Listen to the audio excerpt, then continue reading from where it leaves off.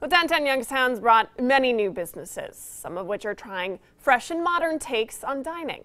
But a local business owner is remaking one building into its original use, a German restaurant.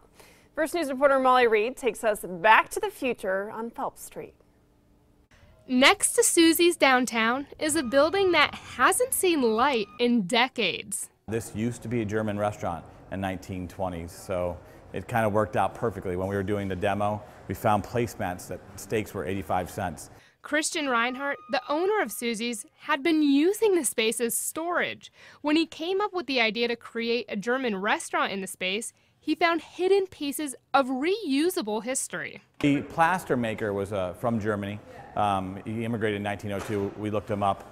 His seal is still up on the wall. We're going to highlight those things during this build out. We found the wood beams under all the drop ceilings. Upstairs were doctors' and lawyers' offices and a bookbinder's office, with books still unwrapped and untouched on the shelves.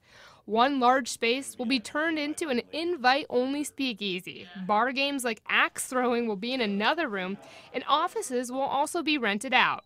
Downstairs will be Rhine House, where you can expect polka music, long tables, liters of beer, and food. We're going to do pierogies with 20 different fillings and then 30 different toppings on top of them. So we're going to be doing a lot of fresh, made-in-front-of-you baked goods too.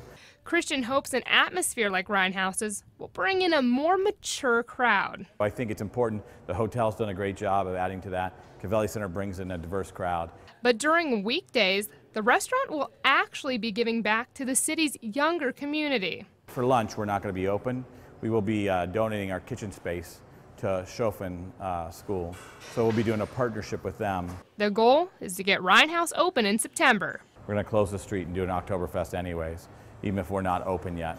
And we're hoping once the street in Phelps closes, which looks like it might, we would have a large beer garden out into Phelps. In Youngstown, Molly Reed, WKBN 27 First News.